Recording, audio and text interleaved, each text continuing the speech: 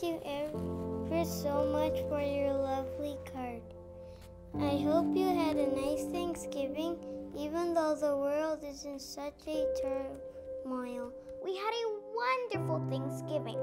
I never expected to have such a nice Thanksgiving dinner this year.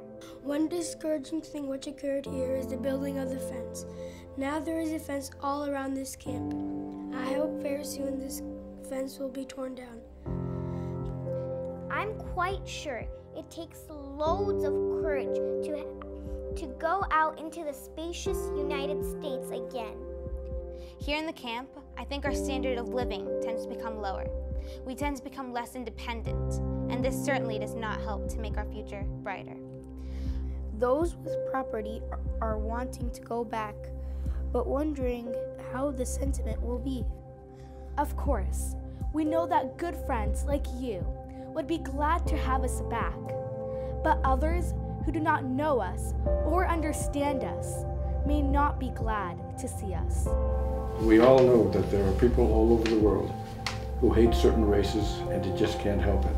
But I'm sure when this war is over, there will be no racial discrimination, and we won't have to doubt for a minute the great principles of democracy.